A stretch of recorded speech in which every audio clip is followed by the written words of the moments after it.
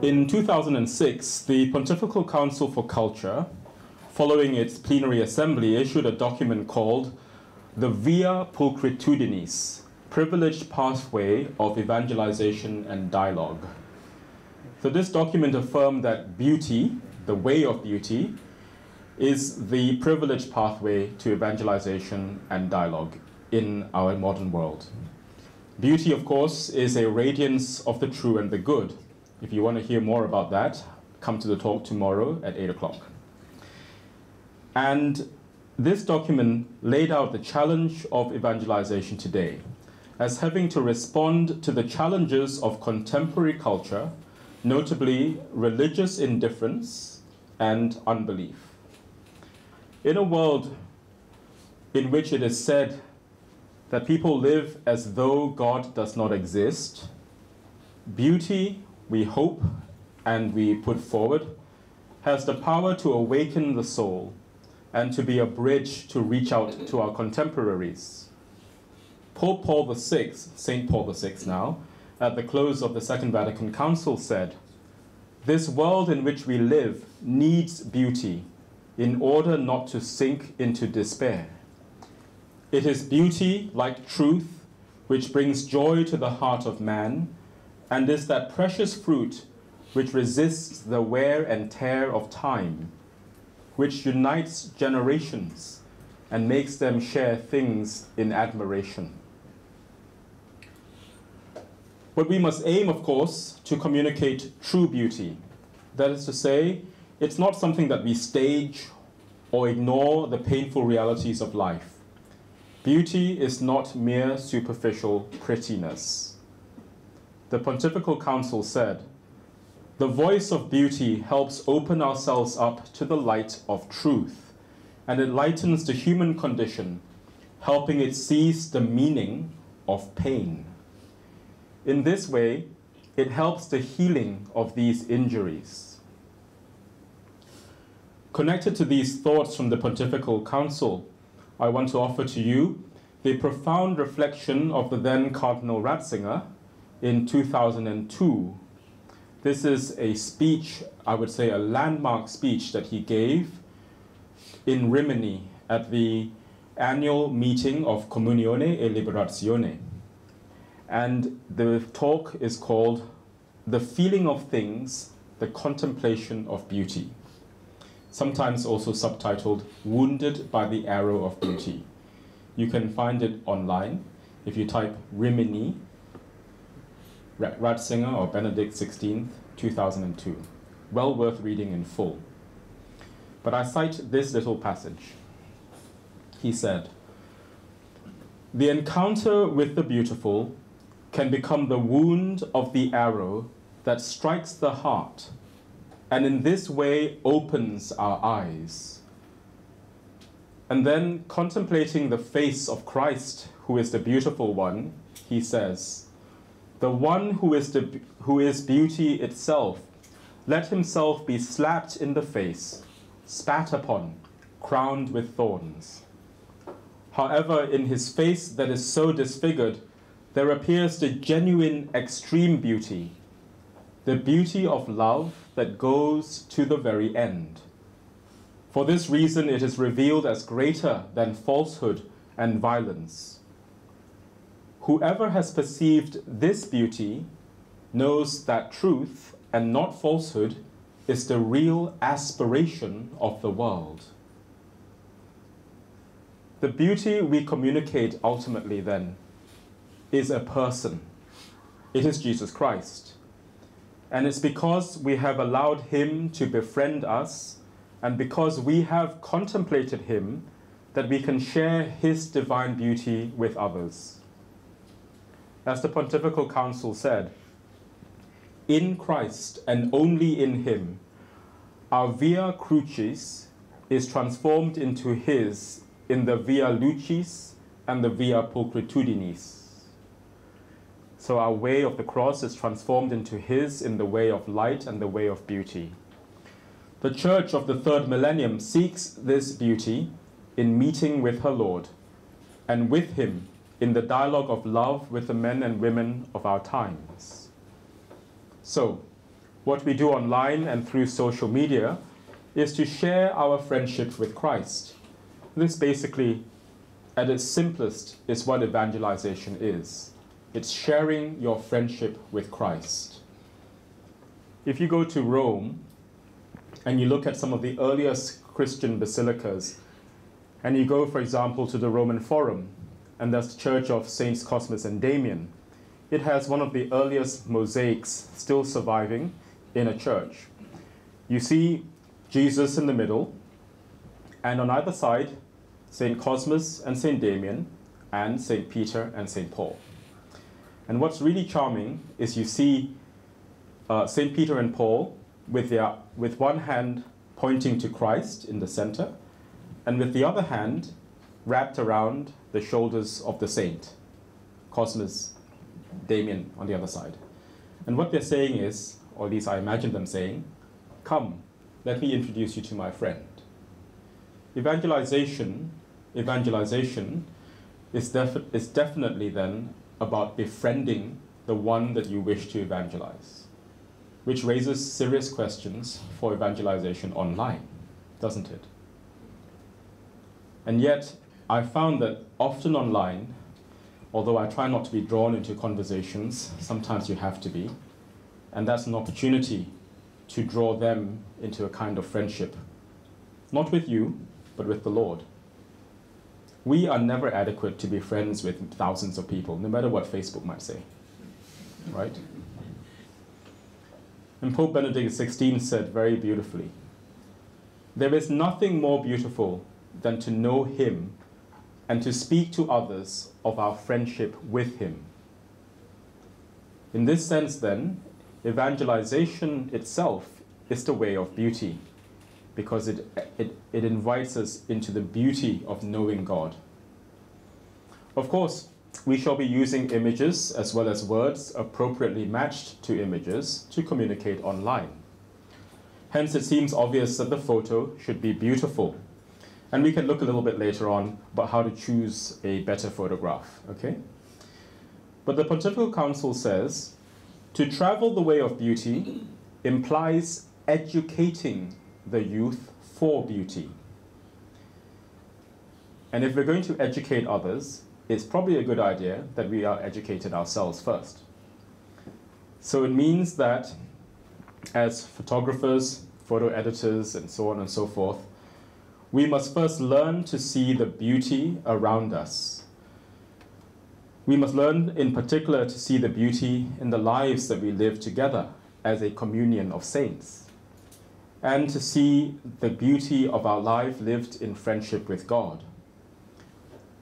One of my joys as a photographer of religious communities, beginning with my own religious community, is that I feel I've been able to help my brothers and sisters to see the beauty of our life lived together as religious, and also to see the beauty of what we do, and above all, the beauty of their own faces. Because one of my many fears is that we religious, and maybe we Catholics and we workaholics in Singapore, can spend so much time indoors looking at our books, or more often staring at our screens, or rushing to appointments, that we forget to look and to see the beauty around us.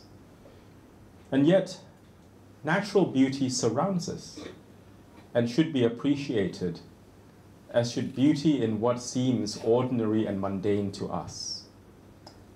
As a photographer, then, I feel I'm challenged to contemplate the beauty in God's created order and to see all things with a fresh eye, or at least with a fresh lens. The Pontifical Council thus spoke of three ways, or three paths of beauty: the beauty of creation, the beauty of the arts, and the beauty of Christ and of his church. And religious life, which we'll talk a bit more about later, fits into that third category. At the start of the year for consecrated life, Pope Francis a few years ago reminded us that the consecrated life will not flourish as a result of brilliant vocation programs, but because the young people we meet find us attractive, because they see us as men and women who are happy. Similarly, the apostolic effectiveness of consecrated life does not depend on the efficiency of its methods. It depends on the eloquence of your lives, lives which radiate the joy and beauty of living the gospel and following Christ to the full. And what the Holy Father said about religious life, I think, of course, can be said for each and every single one of us, particularly if you're engaged in the work of evangelization. This is what we aim to share through our internet apostolate, the joy of living the gospel and of knowing Jesus Christ, of friendship with him. We are called, after all, then, to evangelize the digital continent. That's the phrase Pope Benedict XVI coined many years ago. Now let me just, I'm a Dominican, so I'm going to do some metaphysics now. Okay? You remember from the Easter Vigil, the first reading of the Easter Vigil. Anybody? Genesis. Great, Genesis. And there's a little refrain, like a chorus that comes again and again. God saw that it was good. God saw everything that he had made, and behold, it was very good. Now, interestingly, this is not about moral goodness as such, but something more fundamental. It's about metaphysical goodness, the goodness of being, the goodness of having existence, the goodness of participating in God who alone is good. St. Thomas Aquinas says, ex divina pulchritudine esse omnium derivatur. From the divine beauty, all things derive their being. And so all creation, insofar as it has existence, speaks of this fundamental goodness, that God saw everything that he had made, and behold, it was very good. And when this deep goodness is perceived and even felt in our souls, we call it beauty. The quest of the photographer is to see this beauty and then to reveal it to others, to contemplate and to hand on the fruits of contemplation, as one popular version of the Dominican motto would put it. So for me, photography at its best has a contemplative quality. It's the medium through which I perceive beauty in the very ordinary around me. And I don't just mean the food that's put in front of me. I mean in the things that have become so familiar that their very creaturely contingency can be forgotten. Their being has been taken for granted. It can happen with objects, with our surroundings, with the people we live with, and even with our life together in the consecrated life. As a photographer, then, I've tried to share something of the beauty that I see in God's creation, in sacred images and objects, and in art and architecture. Sometimes people tell me that the photograph is more beautiful than the real thing, which I think is not possible. If we see deeply enough into reality, we will see it is more beautiful than we could ever possibly depict. But a good painting comes close. But more precious than seeing the beauty of the created world around us is the chance to use photography to reveal to another the beauty of the human person, especially the beauty of one's own self. We live in a world where many people, notably among young people, who suffer from problems with their body image. Very often people, including my fellow Dominicans, and many who are not so young, try to avoid the camera. They're uncomfortable with being photographed because I think oftentimes we're not entirely comfortable with who we are and how we look. Many suffer from low self-esteem. And don't be mistaken, even the person who takes thousands of selfies, they might still suffer from low self-esteem. It's not that they love themselves too much, they don't love themselves deeply enough. The Benedictine Cardinal Basil Hume, one-time Archbishop of Westminster, once said that God is always looking at us because he loves us so much that he can't take his eyes off us. Now, a Dominican would understand this metaphysically in this way. It means that every moment of our existing, the very fact and goodness of our being is due to God's ongoing, sustaining love for you and for me. Indeed, St. Thomas Aquinas says, I think astonishingly, that the whole created universe, and we know, well, we don't know, but we are told how very huge the universe is, right? We never really know what it means. It's just a bunch of numbers, ultimately. But the world is so enormous and complex, but everything God has created, St. Thomas says, so that you, a rational creature, a physical being, might know the beauty and wisdom and splendor and glory and goodness and magnificence and so on of God. God wants you to know his love for you so much that he created this whole universe, that the whole universe might sustain you. That's a pretty awesome thought. And I know the atheist would leap up and say, well, that's nonsense. But that's because he suffers from low self-esteem. I know that God loves me and that this is true. What we want then is someone to look at a portrait of themselves and be able to hear God say, behold, you are very good. You are very beautiful.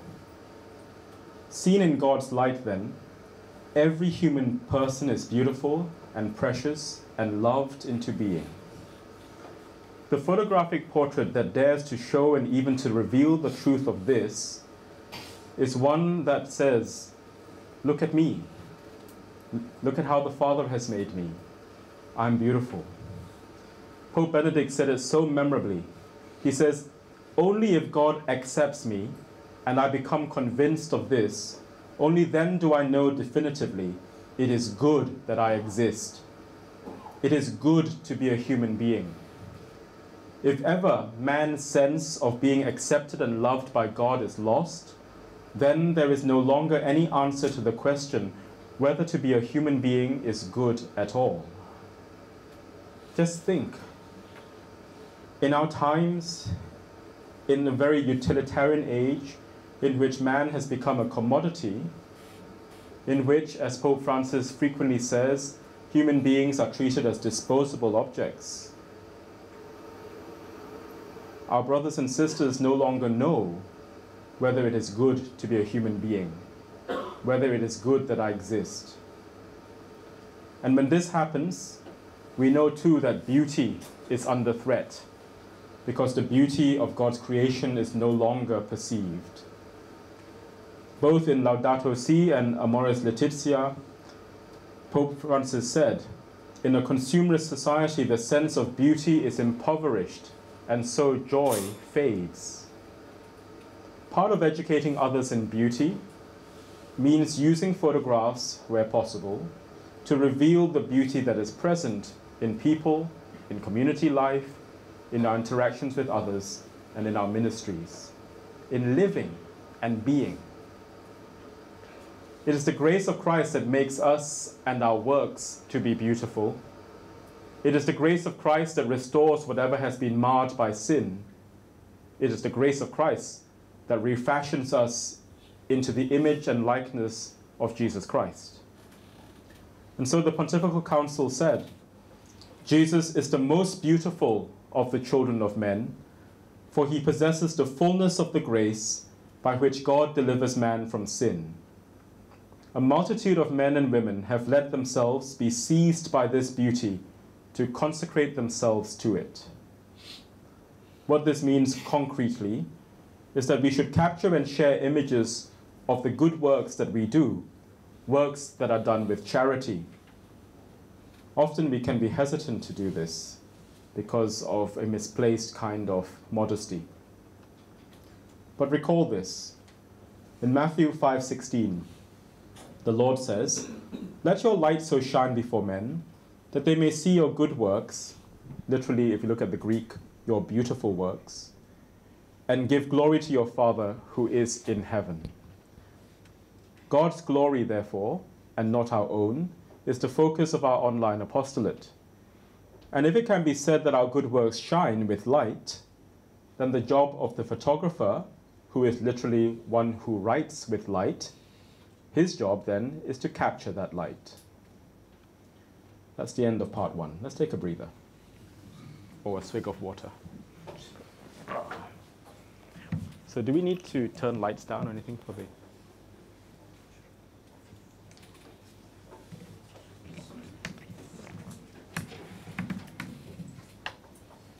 No? Okay. So in what follows now, do you recall, some of you I think got your pen and paper out, the 3 paths or the 3 ways of beauty recommended by the Pontifical Council? So number 1 is? Number 2? And number 3? Huh? Okay. Wow, I know I'm in Singapore because you guys pay attention. Okay. So we're going to start with then the beauty of creation, okay? Photographs that show the beauty of creation.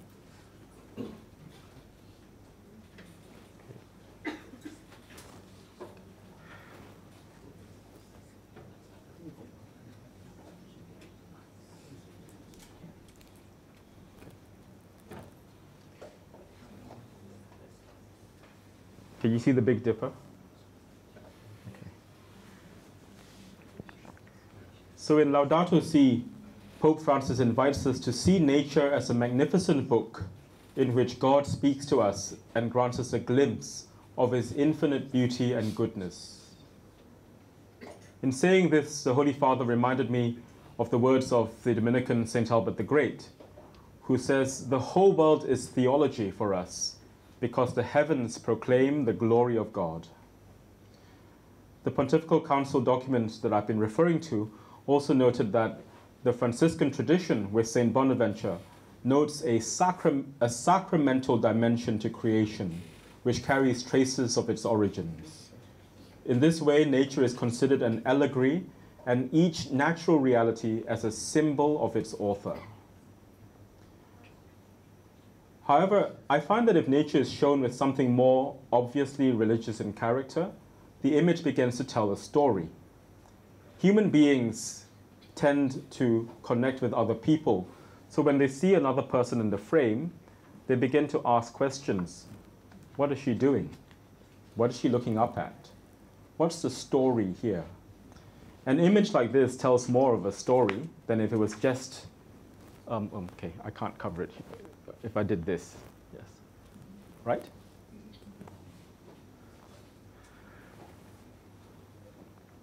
So the power of a good photo is to tell a clear story, or at least contain some kind of narrative, I think.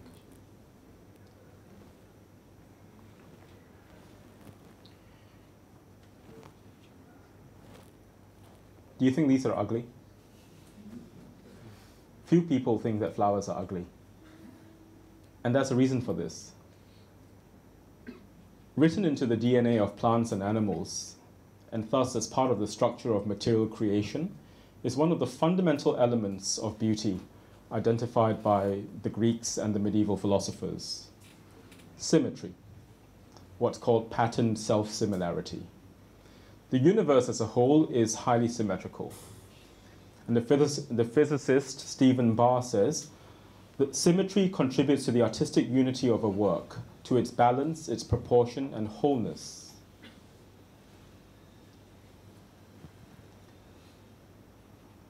But what if I add something more to this? So those white blossoms point here to the Immaculate Virgin Mary, to her purity. They form a natural crown round about her.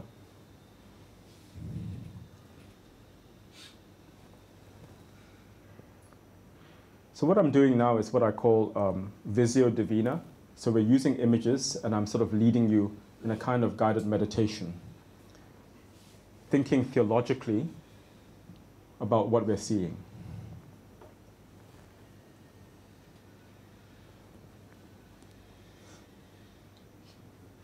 There is a hidden beauty in creation.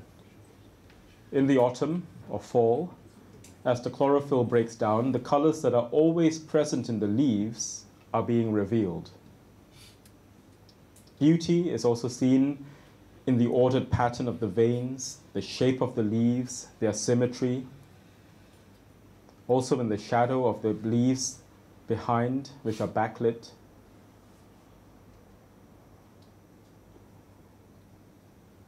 They're very ordinary. You see them, well, not in this country, but in the States, for example, you see them every autumn. They're everywhere.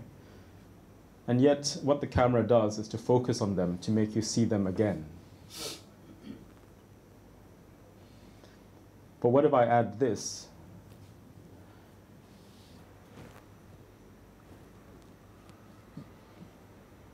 Then there is a sense of movement, of a journey perhaps in the religious life.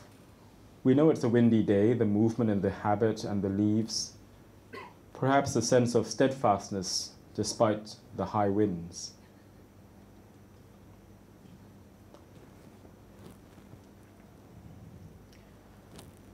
This photograph is an example of how photography can't do justice to the beauty of the reality. I went out after a great blizzard in Washington, D.C. to photograph the freshly fallen snow. I'd never come across, firstly, this much snow, and it was as fine as sand, and it had the dryness of sand as well. And the wind would pick up the snow like fine dust, and you can see the streaks just about here, streaks in the sand formed by the wind, and then catching the morning light. It sparkled like so many jewels or stars, and the sunlight caught the snow that was thrown up by the wind and turned it to gold. It sort of turns golden in the light. It was quite enchanting. What does this say to me theologically? Anybody? The symmetry of every snowflake speaks of divine order and beauty, but every snowflake, we're told, is unique, reflecting the uniqueness of every human being, who, although sharing the same human nature, is formed, as it were, under specific atmospheric conditions, becoming unique and individual, lovingly willed into being by God. And then the snowflakes were caught up by the wind, that is, by the Ruach Adonai, the breath of God, the Holy Spirit. And we're caught up by the Holy Spirit so that the light of God's grace can shine upon us and turn us to gold. Because this is what grace does, divinizes us. Our human nature is alchemized, you might say, elevated and transformed by grace so that we become divine.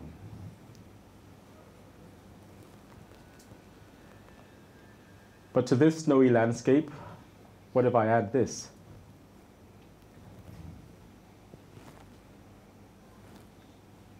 Here we have a bunch of friars. This is in Alaska. It was -40. And they were shoveling around the outdoor shrine of Our Lady. They were also shoveling a path so that people could get to Mass. A beautiful sign of pastoral care, as well as piety and love for Mary. They didn't want to leave her shrine covered in snow.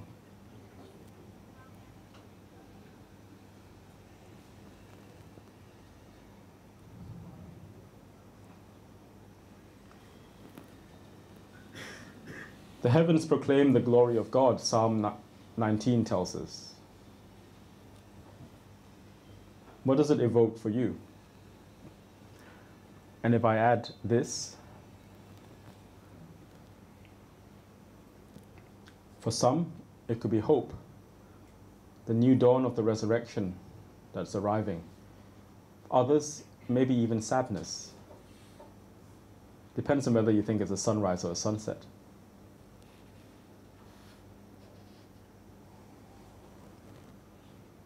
And then there is this. This is the Grand Canyon.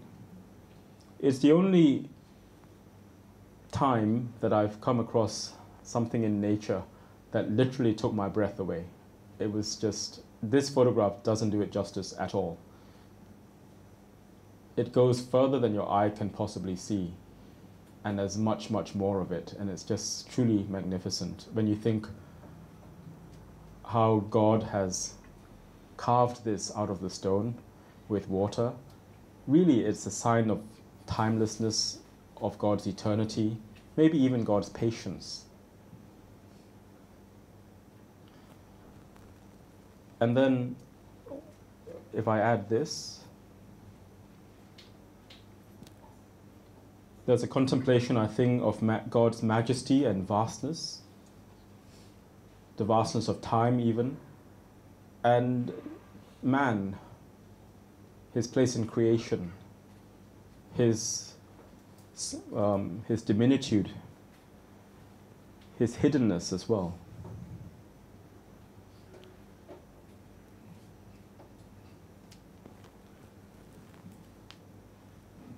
Then moving on to the beauty of the arts. In 1991, Pope St. John Paul II said that the artistic patrimony inspired by the Christian faith was a formidable instrument of catechesis, fundamental to relaunch the universal message of beauty and good. Photos of art in our various churches and our religious houses can be used to catechize. Some of you may know that initially my interest in photography came out of a desire to photograph stained glass windows, because I was looking for colorful images of the saints and of the life of Christ and of the parables of Christ in order to illustrate PowerPoint slides for children when I was catechizing them. I didn't subsequently go on to use my photographs in this way, but the Dominican sisters in Nashville have a beautiful book published called a short guide to praying with the family, and they used about 250 of my photographs, stained glass windows, all of them, to illustrate this book. And it's wonderful because this is used with children, and parents tell me how much the children enjoy the colorful images. At the same time, the Pontifical Council also said that to reread the works of Christian art, small or great, musical or artistic, and put them back in their context while deepening their vital links with the life of the Church, particularly the liturgy, is to let them speak again and help them transmit the message that inspired their creation. In other words, taking the art and beautiful things and putting them back into their liturgical context from which they were born is important.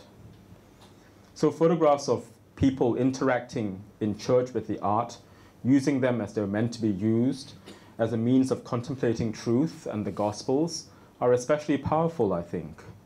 They remove art from the museum or from the realm of things that we look at merely as an example of human ingenuity, and they restore them to their proper place, which is to be instruments that direct us to give glory to God.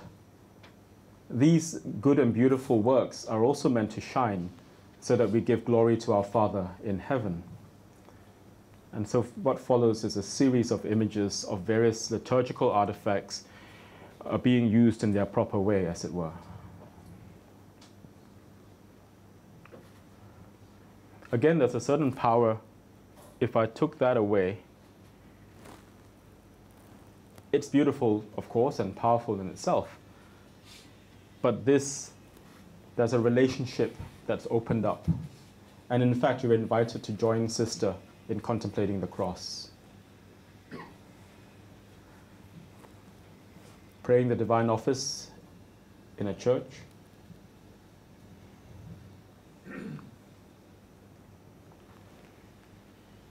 The cloister reclaimed as a place of contemplation and prayer. This, by the way, you might recognize from the first Harry Potter film. This Durham Cathedral. So, not just a film set, but a place where we can pray.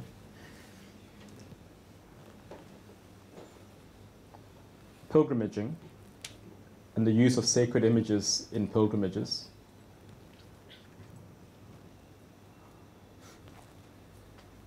Stained glass in the church.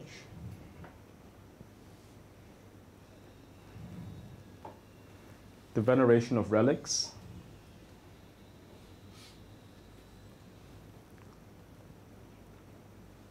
Devotional prayer before the saints.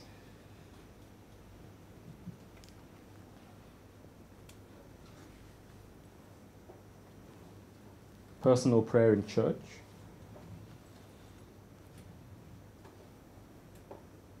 The sacred liturgy. And here again, we see very well the interaction between the art and the liturgy. The art is always at the service of the liturgy. And finally, of course, adoration of the Blessed Sacrament.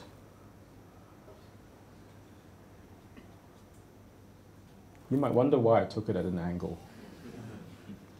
I guess partly to fit everything into the little frame, but also kind of gives a certain dynamism to what could be quite a static image with a lot of formal symmetry.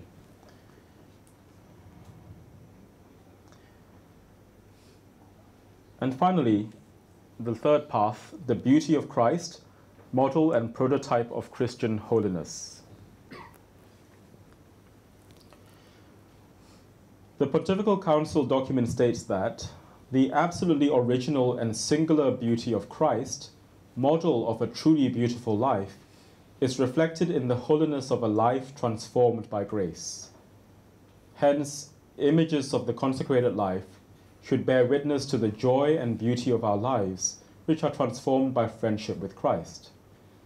Therefore, the beauty of Christian witness expresses the beauty of Christianity and provides for its future. How can we be credible in announcing the good news if our lives are unable to manifest the beauty of this life? Asks the Pontifical Council.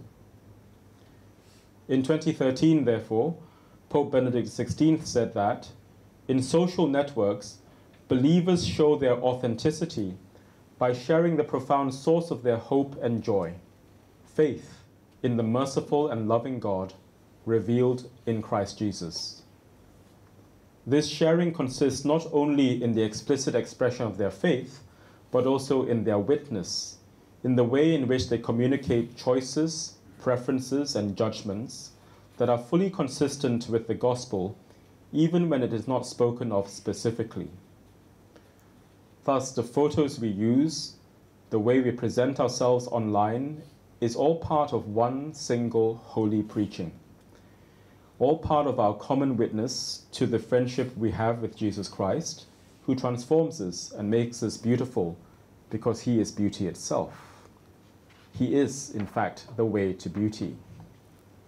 So there must be some kind of consistency between who we are publicly and how we behave. As an aside, quickly, if you've not read the documents that the Holy Father issues every year for the World Day of Communications, they're all available on the Vatican website, and I recommend them to you. In particular, Pope Francis's are very, very challenging, but Pope Benedict's, I'm showing my own bias, of course, I think they're extremely beautiful and challenging as well. Especially the last one, famously, was about silence. And it's funny, Day of Communications and the letters about silence. And yet, it is the most important thing. Anyone here who has ever, whether you're speaking or singing or engaged in making music, you know the value of silence, of the pause. It's important. If I didn't pause right now, you wouldn't understand what I'm saying, really. Because I'll be like muttering, when someone just talks like that and they just put everything all together, it just doesn't make any sense. Although I believe it's a characteristic of Singlish to do that. Maybe. Okay.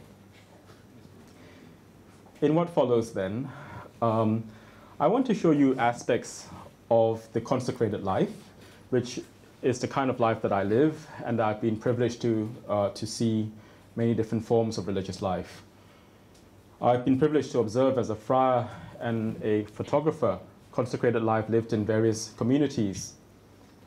Back in 2016, I visited the cloistered Dominican nuns in Buffalo. It was a wonderful privilege because the nuns live behind the grill, as you know, the enclosure, and nobody is allowed to go in. And I had their former chaplain, a Dominican father, who came with me. And later when I showed him the photographs, he said there were things that he'd never seen, even though he lived with them for 10 years. So I'm going to share some of these photographs with you. And they're not available online because the nuns did not want their faces to be seen publicly. So bear in mind that we're looking at the beauty of a life lived totally given to God. Dominican nuns traditionally are nuns of perpetual adoration, and they're also nuns of the perpetual rosary. That means that they adore the Blessed Sacrament, praying the rosary 24/7.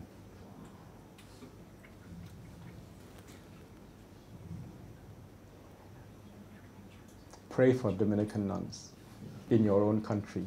They're a great gift.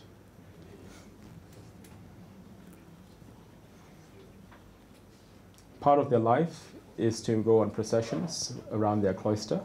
Here they are in procession, singing and kneeling before the cross.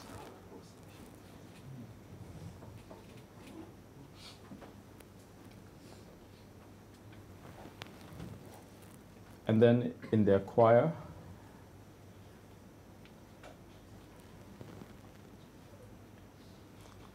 a life of study, principally the study of the Word of God, for which we need as well theology and philosophy to help us.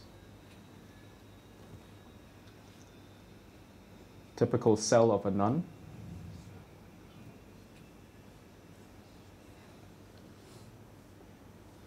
Look at their joy. Their guests, these are guests coming to visit them in their parlors. They're not unhappy, and they're very chatty once they start chatting. This is where they eat, in the refectory, praying before meals.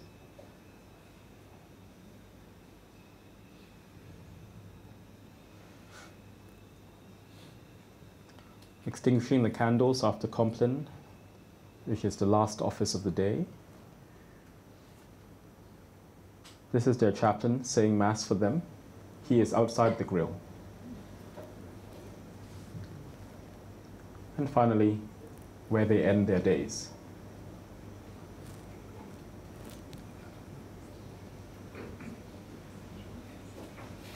Faces are important to telling a story. So where the nuns' faces are hidden, like here, the story is told through their symbolic gestures and their actions. For example, here you have a couple of nuns, two together.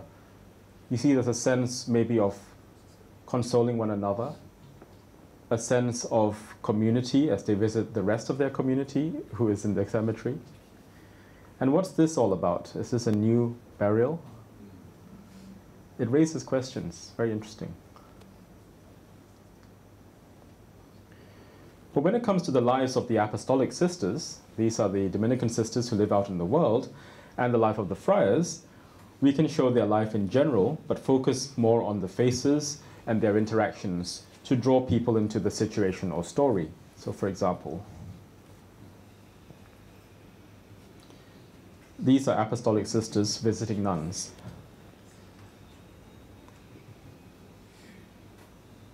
Well, here they are praying together in Nashville, Tennessee. There are 197 of them living there.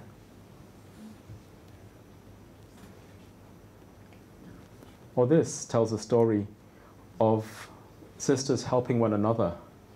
As you get older, you find the breviary is very hard to use.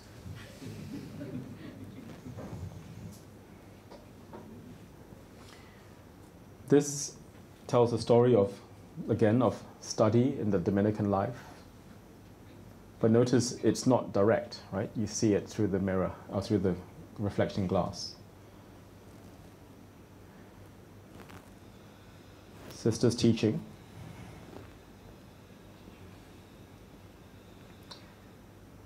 charity, that is love for others.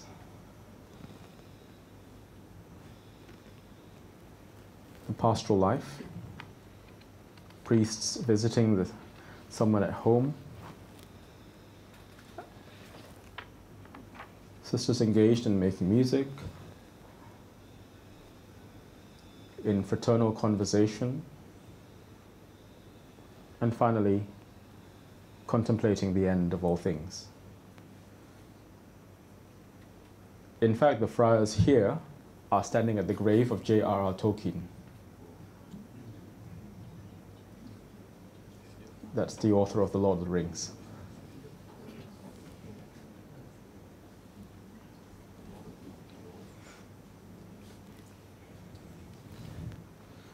Okay, how much time have I got?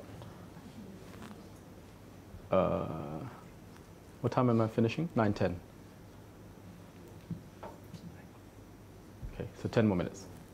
Okay, good. So in the last section, we've looked at these 3 ways of beauty.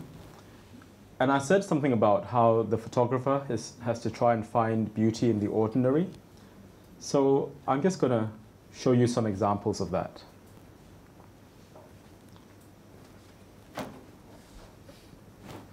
So photography is writing with light, right? So the photographer's eye is always on the lookout for the way that light changes our perspective on ordinary, familiar things. There are 2 moments in the day, at dawn and at dusk, when the light is at a low angle and turns golden, often called the golden hour. And one of the benefits, I think, of being an in-house photographer is that one can become familiar with the way that light moves in a building. And you can be around to capture the beautiful moments when the light is just right. I mean, this is just grass with dew on it.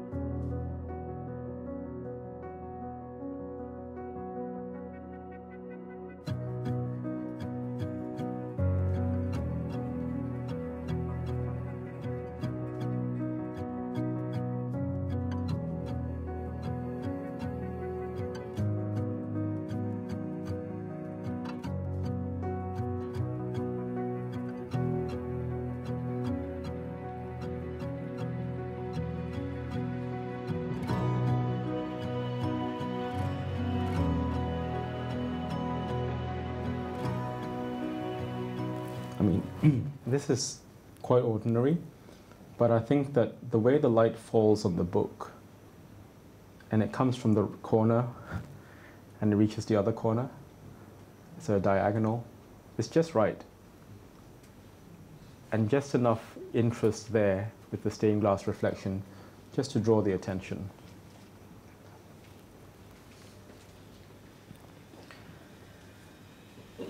So we move on now, finally. I've just been told I've got 20 more minutes, which is rather more than I need, I hope. So I'm going to now have some time with you, some interaction with you. We're going to make some decisions, right? So, talking about telling a story, I'm going to show you some images. First one, then the other. And you choose and you tell me which one tells the story, okay? Okay, let's go. So this one, or this one?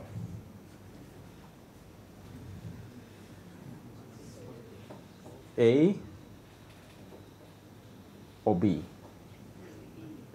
And be prepared to tell me why. Okay? A or B?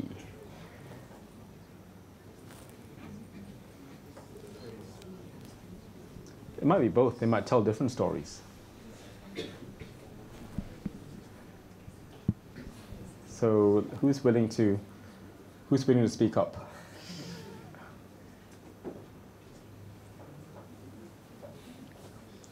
Oh, come on. Anybody? There's a prize for the first one to go.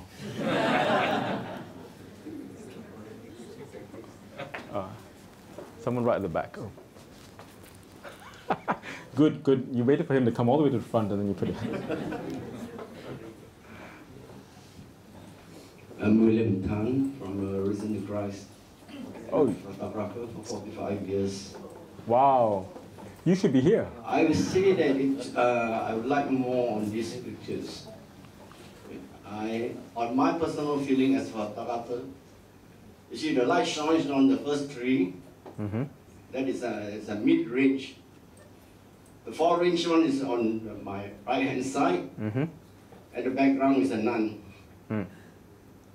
And before that, there was also bright lights on the foreground. Mm-hmm. So which one?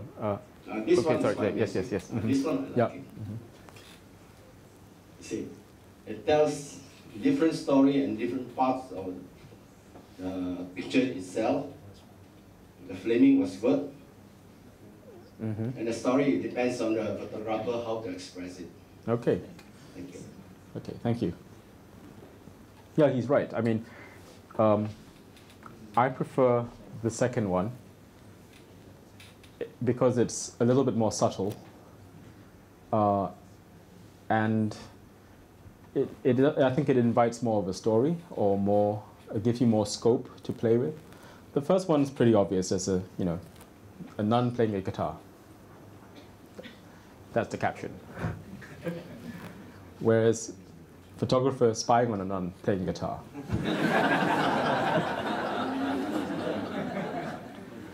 I was actually trying to not, I knew that as soon as she saw me, she would stop. So I had to kind of stand afar off with a long lens and catch her doing this. What turned out was that she was writing a song about me, which she sang at the last session we did together. So it was all very funny. Okay, let's move on. A or B? So when you're looking through your collection of photographs, you've got to make a choice. Which one will you choose, and why?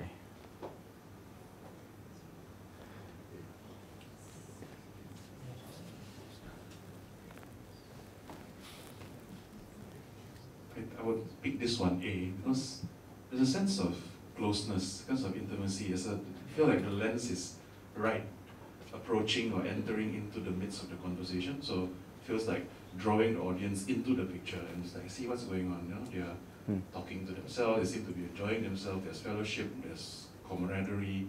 It feels like you're a part of it. And there's a sense of intimacy, closeness. Mm-hmm. But the other one is like, just a picture of a few nuns gathering together in their parlor. Mm-hmm. Okay. Yeah, so this, whatever's happening here, I think is what draws you in. So this is what I said earlier about how people are drawn to people and they start to make a story because they say, oh, they're having a conversation. I wonder if I can listen in.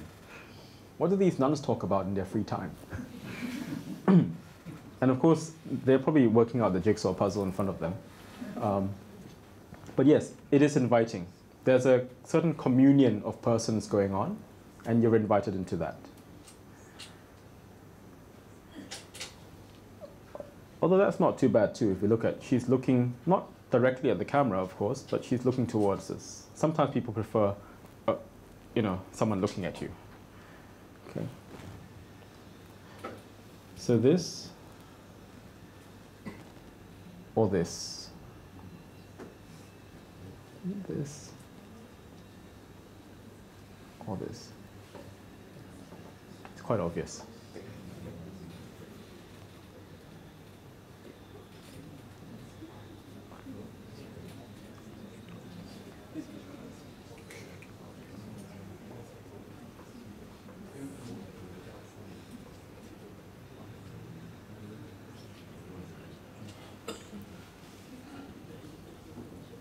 For me, it would be the second one. You see the context Yes. of where they are, right? Okay. You see the cross and behind the there's a cross, right? Yeah. So you know they're kind of in their community, in their space, and enjoying the view and the place and the conversation. Thank you. Anyone disagrees? I mean, the light is obviously a lot better in the second one, I think. I mean, technically it's a better photograph, I think. The framing is better too.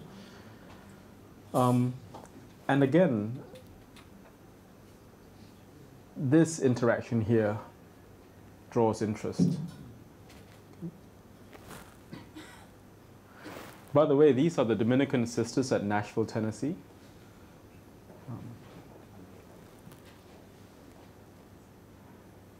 Okay, so this or this.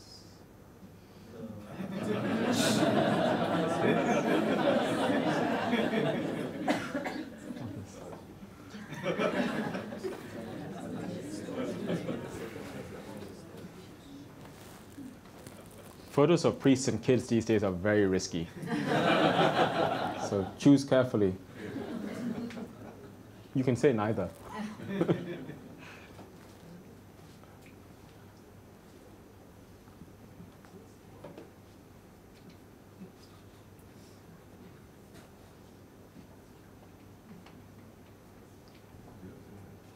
One or two?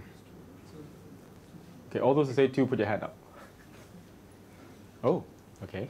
All those who say number one? Ah, this is going to be fun. Let's have a little discussion. Okay, number one people. Explain. Okay, or at least explain why you preferred it to the other one.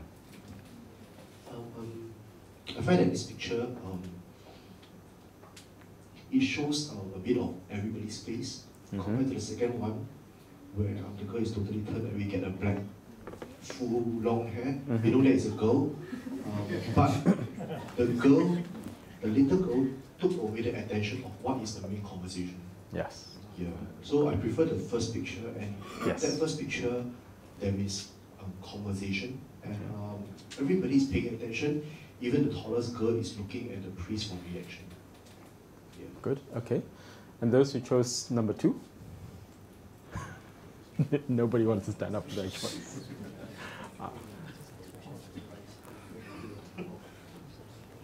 I find that this picture, I mean, it kind of like mirrors Zacchaeus and the tree, sycamore tree.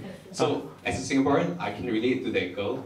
Because whenever people, like in this talk, right, nobody wants to answer because we're being typical Singaporeans. We all don't want to answer and we're all scared of failure. And I think I can sort of relate to that and I sort of connect with that kind of it's a kind of challenge to my faith also in a way. So I think that's the story of the frame, yeah. Okay. Don't be afraid of failure. God loves you. Failure leads to success.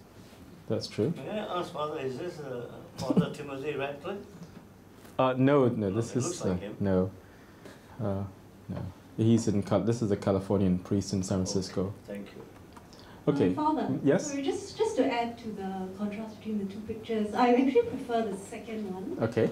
Even though the faces are not as distinct, Mm-hmm. simply because the first picture is a very conventional. Look at the behavior of the girls. It's very formal. Their hands are in front of them. Everybody's listening to the old white guy. Right? So you're either ageist or racist. So I think it's very conventional in that sense because of the respect that people have for religions and especially priests. But in the second, he's listening to something that one of the girls is saying.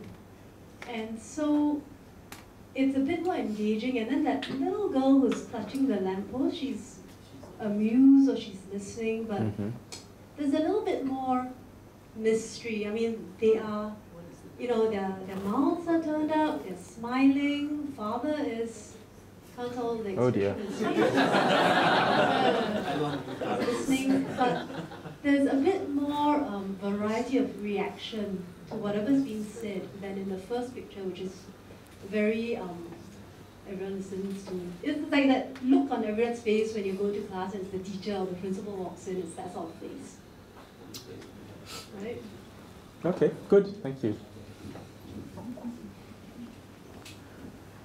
Okay, there's no right or wrong answer, right? It all depends on the story you want to give, and that's the point. As photo editors or people who work in this area, you have to make these decisions all the time. And it's just interesting for us to listen to one another and hear how we can justify quite well and very, very, very reasonably the decisions we make. Okay. So, lastly, this one. I obviously didn't take this photo. I think I didn't. Or this one. So like this is like a posed photograph. You want to so the brief is I want to show a photograph of Dominicans and Franciscans together. Okay, so this one or this one or neither. Okay. So basically what I'm trying to get us to think about is posed or unposed. It really depends on what you want to do, right? With the auto, what is go into a magazine and show these people were there, or we want to show interaction. So where is it going to be used? I think that's. So if the headline is Dominicans and Franciscans share fraternal joy, and you can only use one photograph, which one are you going to use? This one. Because of plural, you say. Okay.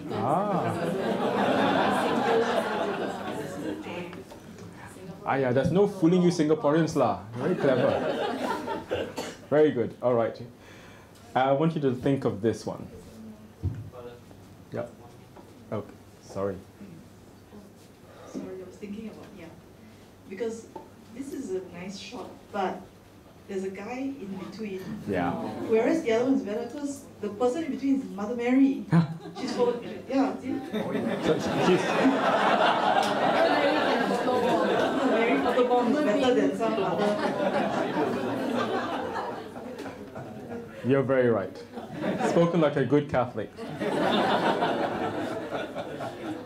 Now the next one I'm going to show you, okay, is just to give you an example of bad photo editing. What do these two, this headline and this photograph are completely unrelated. I mean, it's not like he said that in Capri. I don't think he said it there, but even if he did, I mean, it's totally, you know. If you didn't know what he was doing, you'd think that the chalice was stinking and he's holding it away from himself.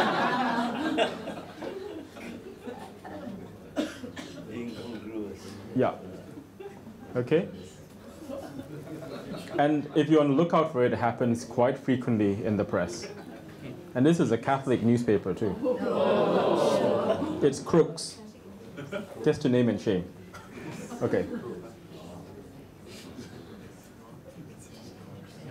Finally, this was really directed at our sisters and brothers in religious orders. I found that a very good way to make an instant connection with people through photography is to show friars, brothers, sisters, nuns doing ordinary things that the audience, the lay audience, is familiar with. For example, playing sports of some kind.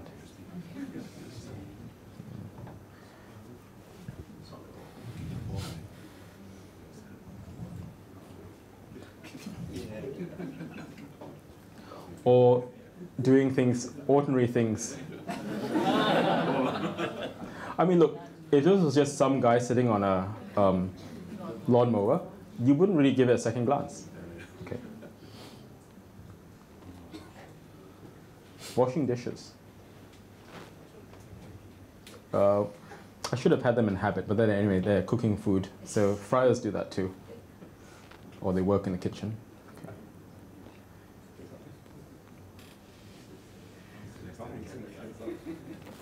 Friars in a gallery.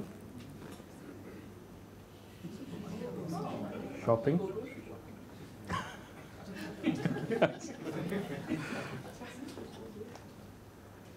Singing bluegrass.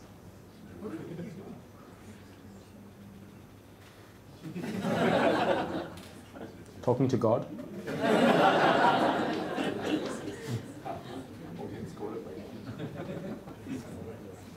Taking photos.